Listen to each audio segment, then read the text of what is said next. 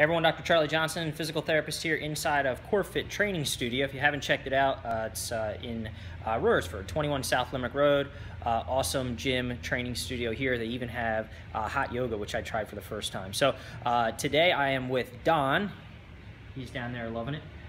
He is working on, he just had a shoulder surgery not too long ago, and we're working on getting some of his strength and coordination back. So everyone says PT is boring, but we have some pretty cool stuff here. So we have a laser that's actually hooked up to his arm.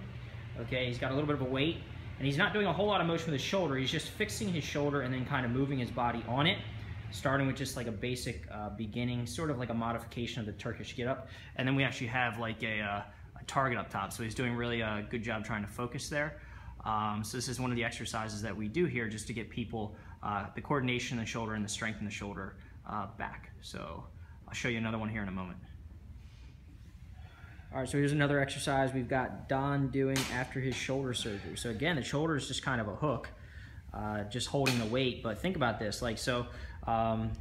As far as what the shoulders need, like think about when you're a little kid, right, and your parents picked you up by the arms, or you were hanging from the pull-up bars, right, or you were doing push-ups. Those things require a lot of shoulder stability, and not just strength. Stability is a word that means strength and control combined, okay? So a lot of cool things you can do that seem like maybe they're more useful for other issues, but you can kind of be creative and tie them into, in this case, a post-operative shoulder treatment program. So if you have shoulder pain, just won't quit, and you're looking for something creative, check out Physical Therapy in Johnson, Dr. Charlie Johnson, 484-552-3767.